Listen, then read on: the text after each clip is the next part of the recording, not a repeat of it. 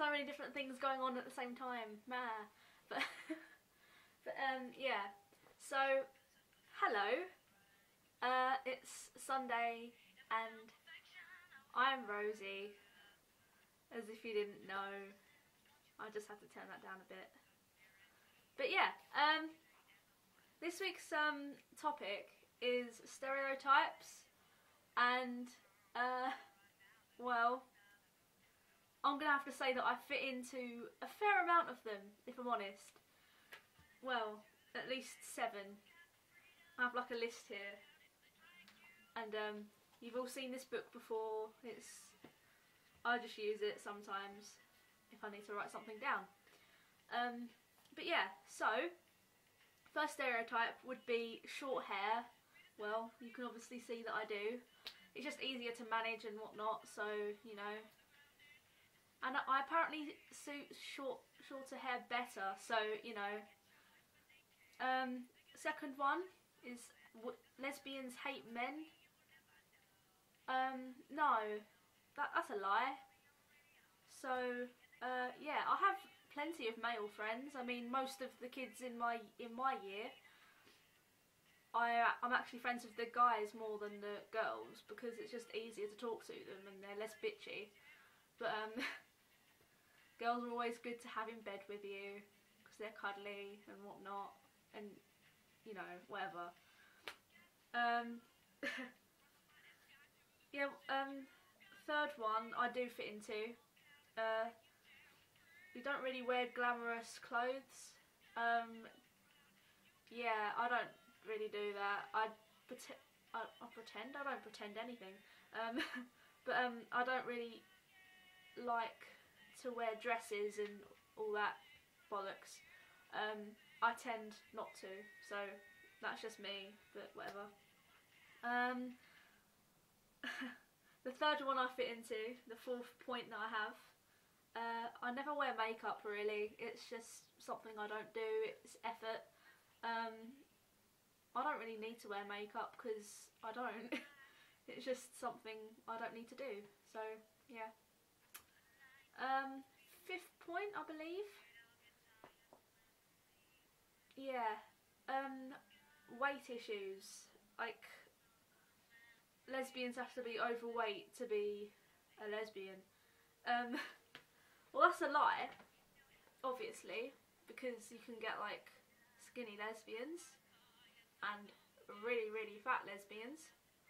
But yeah, it's just, there's no real weight that you need to be a lesbian.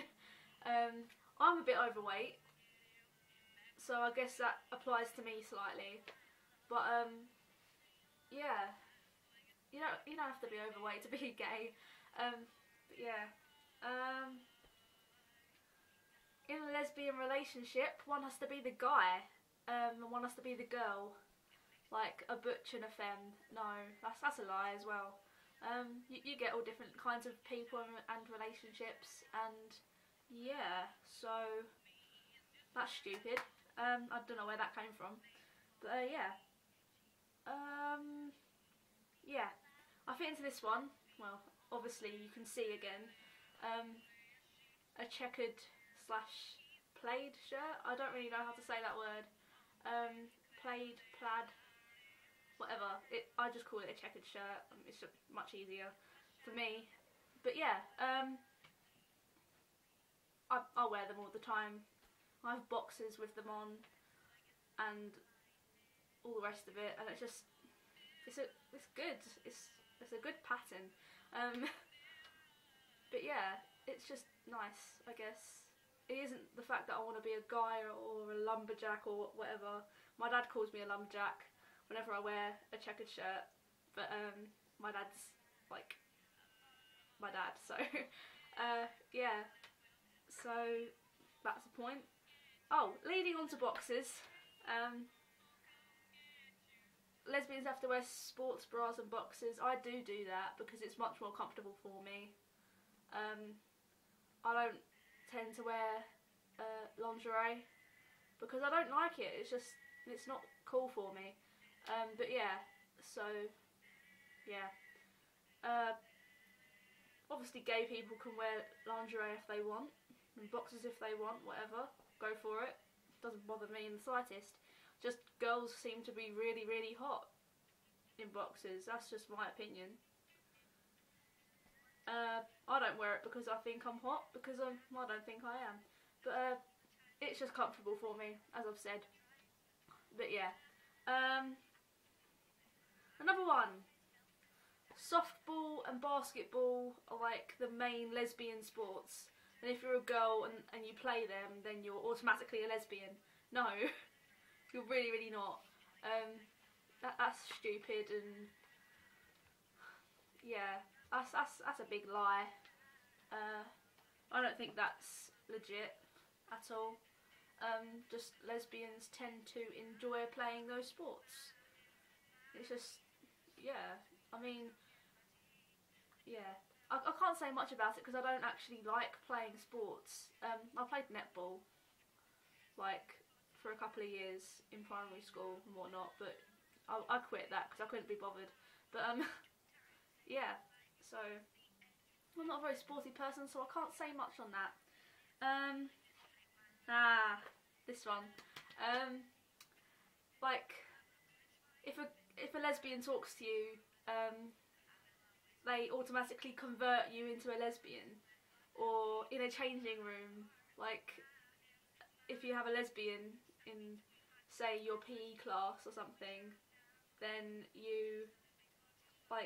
then she's automatically staring at you or something. And it's that same goes to gays as well, like guys, and it's so funny because, oh, I can't even, it's just so funny, because like, all these girls are trying to be all like, and it's just like, oh, okay. But yeah, it actually happened to me before. It happened to me in Berlin, when I went to Berlin with my school. A girl in my year didn't want to share a room with me because I'm a lesbian, and she actually told the teacher that, which was even funnier. And luckily enough, the teacher was a decent guy, so it was all like, lol, okay, whatever. But yeah, that was really, really funny. But in the end, she did end up sharing a room with me because she got kicked out of her old room, and it was just like, lol, okay, whatever. And she was being really, really nice to me on the trip, but that's besides the point. Yeah, another point, cars are awesome. Not all lesbians think so. I mean, you definitely get the lipstick lesbians, which are all like, they can't break a nail and whatnot, but not all lesbians find mechanics enjoyable and cars like orgasmic. No, I'm not into that, for sure. I like cars, well, I like motorbikes because they're awesome. I actually want to get a cruiser when I'm older because they're cool. Who doesn't want a cruiser? But yeah. Another point. If you listen to Tegan and Sara, you're automatically a lesbian. No, you're not. Just because they're lesbians and most of their fan base are lesbians does not mean that you're a lesbian. If you listen to them, they're just awesome. I mean, who wouldn't want to listen to them? I'm actually listening to them now, which is awesome. But yeah, they're cool. I mean, listen to them, just do it, because they're, you can't even explain how awesome they are. But yeah, I think I've said awesome too many times in this video. But yeah, last one I have. You love cats if you're a lesbian. I don't own any pets because my dad's allergic to fur, and I killed my fish like 5 years ago. So I'm not really trusted with pets. But cats, I like cats. I mean, I'd own one if I could. I might get one when I'm older, but I'm not like obsessed with cats. But yeah, cats seem to be really, really in nowadays with the whole hipster shit, and yeah. But that's pretty much all I have for you. But yeah, hope you all have a lovely week. and I thought I'd have like a change of scenery and come back into my bedroom this week, because you've had like 2-3 weeks without my bedroom, and I thought you might like to see my lovely purple wall. But I hope I didn't do a pedo face just then, but yeah, so I will see you all next week, and yeah, bye.